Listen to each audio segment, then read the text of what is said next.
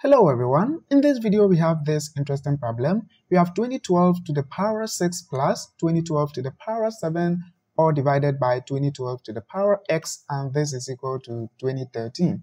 And we have to find the value of x. But before we begin, I'll appreciate it if you would pause the video and try first. And if you are new here, consider subscribed, and also don't forget to turn on the bell notification so that you'll be notified whenever I upload good videos like this. Thanks a lot for subscribing. Now let's get started. First, let's multiply each side of the equation by the denominator, which is 2012 to the power x. So we have here times 2012 to the power x. And straight away, you can see that this one will cancel this. Now from the left-hand side, we are left with 2012 to the power 6 plus 2012 to the power 7, and this is equal to 2013 times 2012 to the power x. Now we have 2012 to the power 6.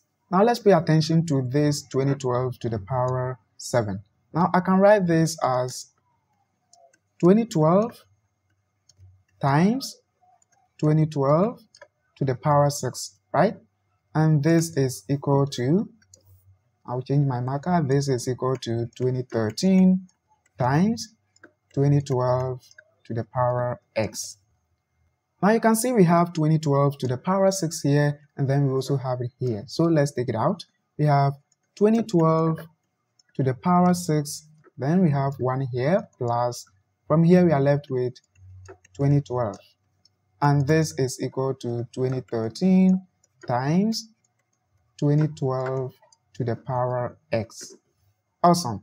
Now simplifying this, we have 2012 to the power 6 times 2013, because 1 plus 2012, that is 2013, and this is equal to 2013 times 2012 to the power x. And straight away you can see that if we divide each side of the equation by 2013, this one will cancel this, then this one will cancel this one as well, and we are left with 2012 to the power 6 is equal to 2012 to the power x. And you can see the bases are the same, so straight away we can say that x is equal to 6. And this is our final answer. Now let's go ahead and then check for that. When x is equal to 6, we have 2012 to the power 6 plus 2012 to the power 7 divided by 2012 to the power 6.